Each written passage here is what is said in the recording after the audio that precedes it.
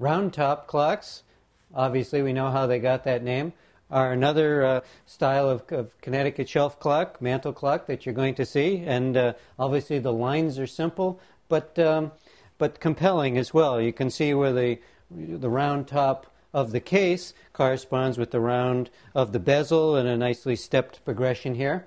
While we're at it, while we're looking at this clock, we can learn a little bit more too, because we see the little A in there. That indicates that we're looking at an Insonia clock company clock. That's their insignia, their logo.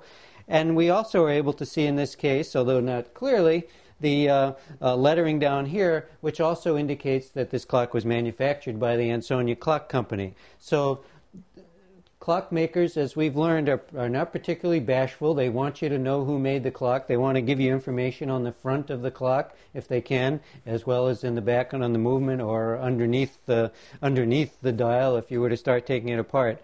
So again, another nice thing about clock collecting, you can find out who made the clock pretty easily. I have another example of a round top mantle clock. They didn't all have to be as plain as we see here.